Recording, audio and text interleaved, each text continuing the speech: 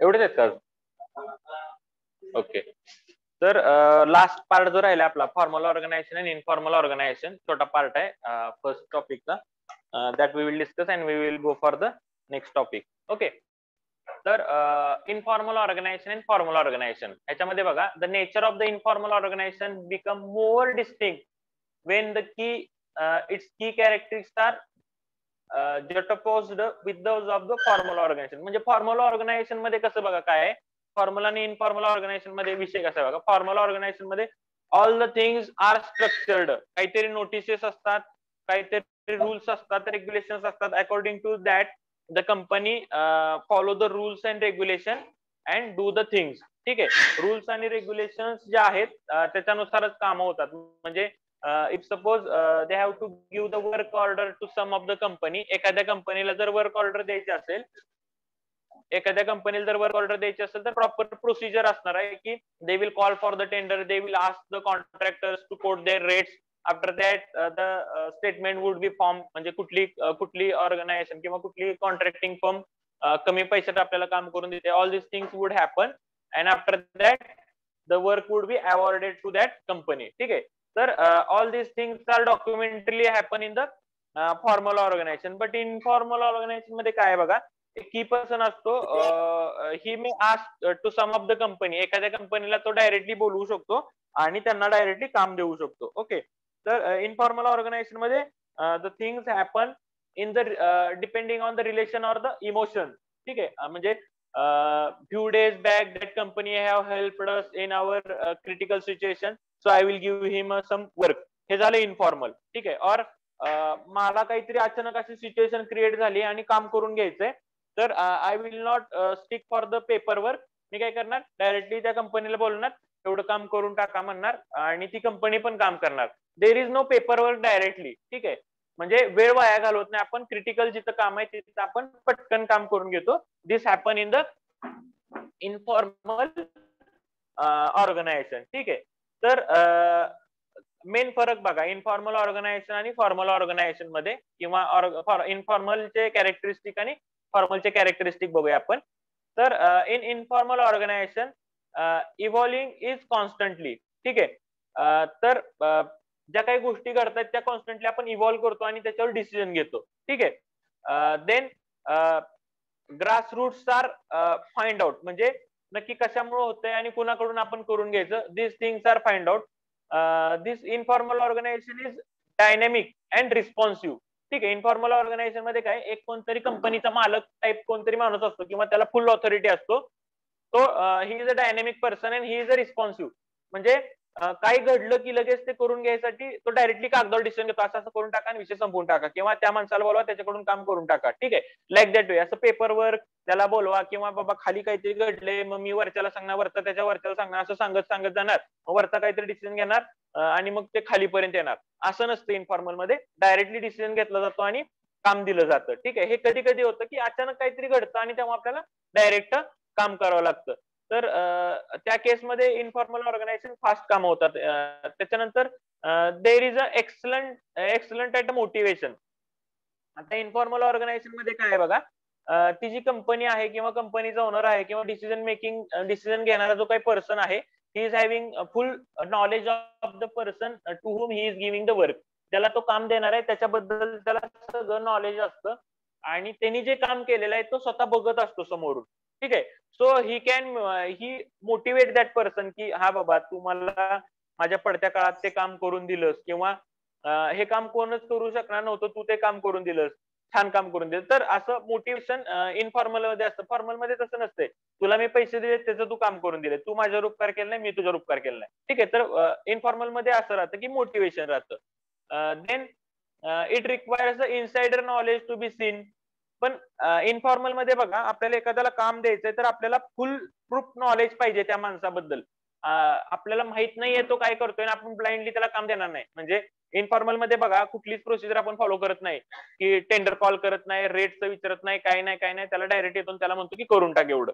ठीक आहे. मग यासाठी आपण एवढी मोठी जर रिस्क घेतोय तर आपल्याला पूर्ण नॉलेज पाहिजे, ज्याला आपण काम देतोय तो करू शकेल का नाही, त्याच्याकडे आहे का नाही, हे नॉलेज तरी पाहिजे आपल्याकडे. ठीक आहे. So it requires insider knowledge to to be seen. ठीक आहे. या गोष्टी माहित पाहिजेत.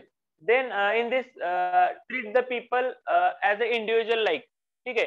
याच्यामध्ये आपण त्या माणसाला ज्याला आपण काम देतोय त्याला ऍज अ इंडिव्हिज्युअल ट्रीट करतो आणि त्याच्याशी डायरेक्टली डिस्कस करतो. पण फॉर्मल मध्ये कसं असतं, त्याच्या कंपनीला बोलणार, कंपनी करते का नाही, ती रेट किती देते, आपल्या वेळेत करते का नाही, या सगळ्या गोष्टी आपल्याला त्या कंपनीशी डिस्कस करायला लागतात. पण इथं आपण डायरेक्टली एका माणसाची बोलून काम करून घेतो. ठीक आहे. Then it is a flat and fluid type thing. Then it is uh, cohered by the trust and responsibility. रेसिपोसिटी. ठीक आहे. याच्यामध्ये बघा आपण एखाद्यावर आपल्याला ट्रस्ट आहे किंवा तो आपल्या गोष्टीच्या सांगितल्या त्याला लगेच रिस्पॉन्स करतोय, तर त्याच्यावर या गोष्टी होतात. तुम्हाला त्याच्यावर विश्वास आहे म्हणून तुम्ही त्याला काम देताय. तुम्ही त्याचं किती काम केले आधी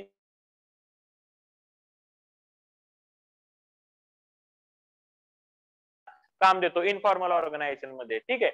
then it is difficult to pin that person down. ठीक आहे. जर आपण आता बघा ह्याच्यामध्ये प्रॉब्लेम काय होतो, की बऱ्याच वेळा आपण एखाद्या माणसाला सारखं बोलून काम देतोय किंवा एखाद्या कंपनीला आपल्या डोक्यावर सोडून ठेवतोय ना, की आपण त्याला काहीच विचारत नाही, त्याला आपण काम देतोय आणि करून घेतोय. त्यामुळं ही may have that existence in our company आणि मे बी कधी कधी तो आपल्यावर इम्पॅक्ट करू शकतो फ्युचर मध्ये जाऊन, की म्हणजे मी आता चाललो एवढी माणसं घेऊन जातो, म्हणजे तो आपल्याला थोडक्यात त्याचा इम्पॅक्ट पडू शकतो आपल्या कंपनीत. मग त्या केसमध्ये त्याला बाजूला काढणं आपल्याला डिफिकल्ट होऊन जातं. जर आपण एखाद्याला खूप जवळ घेतलं तर त्याच्यानंतर त्याला पुन्हा खाली उतरवणं तेवढं अवघड असतं. Okay. So it is difficult to pin down. पण फॉर्मल मध्ये तसं नसते. तुला मी पैसे दिलते, तुझा मी रेट विचारला म्हणून तुला मी काम दिलतं आणि तू व्यवस्थित करत नाही, तू जा घरी, आपण डायरेक्टली म्हणू शकतो फॉर्मल मध्ये. तर इनफॉर्मल मध्ये तसं नाहीये. त्याने आपल्याला मदत केली असती त्यामुळे त्याला आपल्याला नाही म्हणता येत नाहीत काही गोष्टी, चालतंय असू दे, चालतंय, असंच करायला लागतं. ठीक आहे. So it is difficult to pin down in the informal organisation. Then it is essential. आता ही इनफॉर्मल ऑर्गनायझेशनचा फायदा कुठं होतो बघा. It is essential for the situation that change quickly और नॉट येट फुल्ली अंडरस्टूड. आपण इनफॉर्मल ऑर्गनायझेशनचा फायदा कुठं असतो बघा, की जिथं सिच्युएशन पटपट पटपट बदलतात. म्हणजे थोडक्यात मुंबईमध्ये आपण रिहॅबिलिटेशनचे प्रोजेक्ट करतो, SSR चे आपले, जिथं लोक झोपड्यात राहतात आणि झोपडी पुनर्वसन किंवा असे पुनर्वसनाचे काम आहेत. तिथं आपण जी खूप छान कंपनी एखादी, तिच्याकडे खूप चांगले इक्विपमेंट आहेत, इंजिनियर्स आहेत, त्यांना कधी कधी देत नाही, पण अशा कंपनीला देतो त्या कंपनीचा होल्ड आहे त्या एरियामध्ये. म्हणजे भले त्यांच्याकडे तेवढं लेबर नसतील, भले त्यांच्याकडे तेवढं इक्विपमेंट नसतील, पण ती करू शकेल. ठीक आहे, एवढंच माहित आहे. पण जर काम चालू असताना रिहॅबिलिटेशन मध्ये तुम्हाला माहिती की बऱ्याच लोकांचा अपोज असतो, हे असतो, ते असतो, तर त्या कंपनीचा जर त्या एरियामध्ये होल्ड असेल आणि ती कंपनी जर त्या लोकांना हँडल करून जर काम करून देत असेल, तर आपण काम कोणाला देणार, जी कंपनी काम करून देऊ शकते, जरी त्याची कॅपॅसिटी नसेल तरी आपण त्याला देतो काम. ठीक आहे. मग हे कधी कधी आपल्याला फायद्यात पडतं, तर Wien the situation is changing quickly. पुढे काय होईल आपल्याला काय माहित नसतं, तेव्हा आपण अशा ज्यांच्यावर विश्वास आहे त्यांनाच काम देतो. आणि ज्या सिच्युएशन आहे त्या पूर्णपणे आपल्याला माहित नाहीयेत तिथं पण आपण असं काम देतो. म्हणजे बघा, जेव्हा इंडियाने सगळ्यात पहिल्यांदा टनेल्स प्रोजेक्ट, टनेल करायचं ठरवलं कुठं कुठं काही एरियामध्ये, तेव्हा टनेलचं एक्सपिरियन्स असलेली कुठलीच कंपनी इंडियामध्ये नव्हती. तेव्हा इंडियाने काय केलं की they call directly to the LNT, discuss with the LNT की यू कॅन डू दिस. म्हणजे त्यांनी म्हणलं नाही की can you do this, you can do this as I know, because you are having that much asset with you, you are having that much equipment with you, you can procure the new equipment required for, you can procure the personals required for, so you should do this, what is your rate. ठीक आहे. आपण directly त्यांना बोलवून देतोय, म्हणजे it is kind of informal. ठीक आहे. पण again Wien we discuss this things we go for the formal things also, की एवढाच रेट पाहिजे, असं आहे तसं आहे. पण it started with the informal and then we go for the formal. ठीक आहे. मग अशा ज्या सिच्युएशन असतात, क्रिटिकल्स असतात, जिथं आपल्याला त्याच लोकांना काम द्यावं लागतं. कारण जर टनेल करताना समजा काय ऍक्सिडेंट झाला, जमीन सगळ्या पडली, तर अशी 40-40, 50-50 माणसं जमिनीखाली जाऊन मरू शकतात. तर त्यांना माहिती आहे की L&T ची कॅपॅसिटी आहे की त्या सिच्युएशन मधून पण बाहेर कसं यायचं, किंवा त्या सिच्युएशनला लागणारे जे काही इक्विपमेंट आहेत, टनेल बोरिंग मशीन असेल, काय असेल, तर ते L&T घेऊ शकते, विकत घेऊ शकते. हे त्यांना माहिती आहे, म्हणून तो आपण त्यांना काम देतो. ठीक आहे. तर these R the informal relation, informal ऑर्गनायझेशनच्या कॅरेक्टरिस्टिक आहेत की कधी ह्या वापरायच्या. आणि फॉर्मल ऑर्गनायझेशनच्या कॅरेक्टरिस्टिक आहे तर it is इंड्युरेटिंग and useless डायबिलिटी is Altered. ठीक आहे. म्हणजे काही गोष्टी आपण चेंज करत नाही. हे आमची नोट, हे आमचे रूल्स आहेत, हे रेग्युलेशन आहेत, तुम्हाला असंच काम करावं लागेल. ठीक आहे. याच्यामध्ये बघा टॉप टू डाऊन आपल्याला जावं लागतं.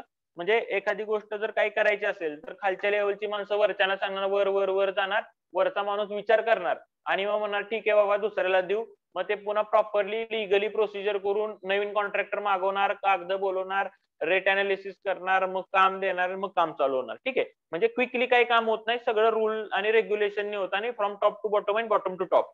ठीक आहे. Then it is static. ठीक आहे. याच्यामध्ये इमोशनली कुठला डिसिजन घेत नाही, काही होऊ दे. जोपर्यंत तुला वर्क ऑर्डर मिळत नाही तोपर्यंत काम चालूच करायचं नाही, असा तिथं रूल आहे. आणि इनफॉर्मल मध्ये तसं नाही, तुला वर्क ऑर्डर मी 4 दिवसांनी देतो, तू काम चालू कर, असं असते. ठीक आहे. पण फॉर्मलच्या केसमध्ये काय, it is totally static. There is no emotional touch in the formal organisation. Then याचा फायदा काय बघा, it is having the excellent at alignment. ठीक आहे. याच्यामध्ये फायदा फक्त एवढा आहे की ज्याला आपल्याला काम द्यायचंय त्याचं आपल्याला प्रॉपर इव्हॅल्युएशन आपण करतो. की समजा आपल्याला एखादं काम द्यायचंय, आपण कंपन्यांना बोलवलं, 4 कंपन्यांनी रेट कोट केला, आपण त्या 4ही कंपन्याचं रेट अनालिसिस समोर ठेवतो की यांच्याकडे ह्यानी एवढा रेट दिलाय, त्यांनी एवढा रेट दिलाय, त्या कंपनीकडे एवढे इक्विपमेंट आहेत, त्या कंपनीकडे एवढे इक्विपमेंट आहे, ह्याचा वर्क एक्सपिरियन्स एवढा आहे, ह्याचा तेवढा आहे. म्हणजे प्रॉपर इव्हॅल्युएशन करून आपण काम देतोय. So it is excellent at the alignment. ठीक आहे. काम देण्यामध्ये formal organisation is excellent. It is plain to C. याच्यामध्ये इमोशनली काय बघत नाही आपण, जो कागद बोलतोय त्याच्यावरच आपण गोष्टी ठरवतो. Okay. So it is plain to C. Then equate the person to the role. ठीक आहे. म्हणजे याच्यामध्ये ती कंपनी काय काम करते त्याच्यानुसारच आपण त्याला ठरवतो. It equate the person with the role. ती कंपनी ऍक्च्युली काय करते, ठीक आहे, ती काय करू शकते त्याच्याने, तो काय करतोय त्याच्यावर आपण गोष्टी ठरवतो. It is the hierarchical. म्हणजे खालून तुम्हाला वरपर्यंत विचारावं लागतं, वरून पुन्हा खालीपर्यंत डिसिजन येतात. ठीक आहे. So it is the hierarchical formal organisation.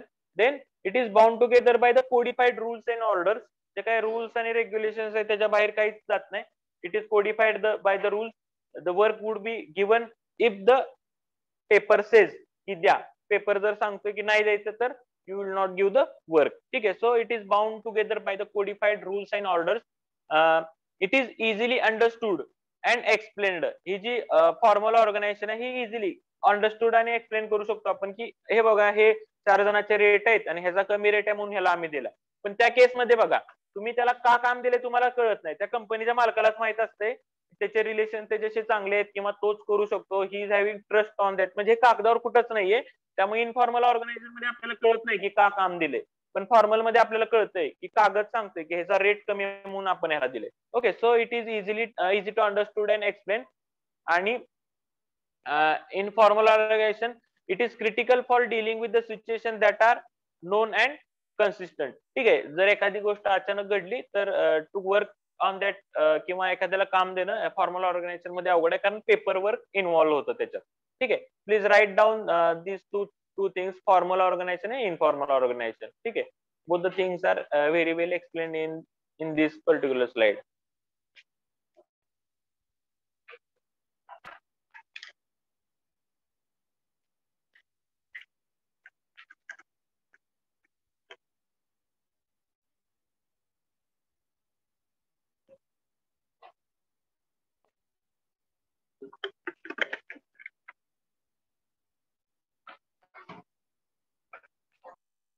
बऱ्यापैकी सगळ्या ज्या कंपन्या असतात, all the companies R the formal organisation but they are having the touch of the informal organisation. ठीक आहे. जेव्हा एखादी कंपनी फॉर्मली सगळ्या गोष्टी करते with the emotional touch of the informal organisation, then that company would success. Totally informal असेल तरी काय करणार नाही, काय चाललंय. आणि टोटली फॉर्मल असेल तर आपल्याला बाउंड्रीजच्या बाहेर जाऊन कोण काम करणार नाही. ठीक आहे. तर जेव्हा फॉर्मल आणि इन्फॉर्मलचं कॉम्बिनेशन असेल तेव्हा आपलं काम पटकन आणि फास्ट होतं. ठीक आहे.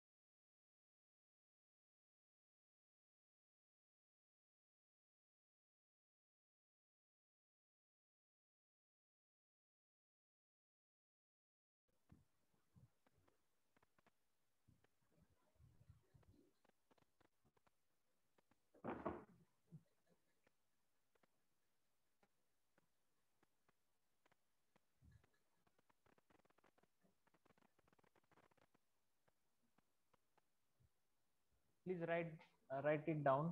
Mic is off because you are writing the thing. Mic off केलाय मी लिहिताय म्हणून. Okay.